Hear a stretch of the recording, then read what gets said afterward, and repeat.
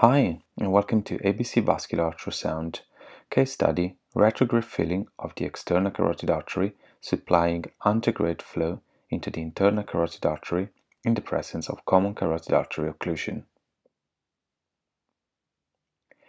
In this short case, we can see that there is an occlusion of the common carotid artery. At the level of the carotid bulb, there is a mixed echogenic plaque with evidence of calcifications. The region beyond this plaque is patent. We can see that there is flow throughout the internal carotid artery, which appears patent and of small caliber.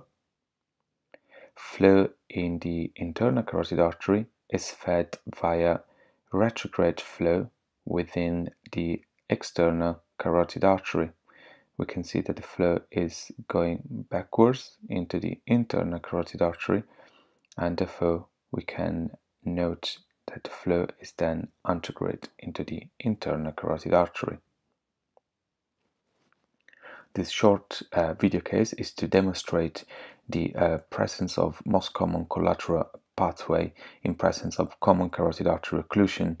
The external carotid artery is the main collateral pathway.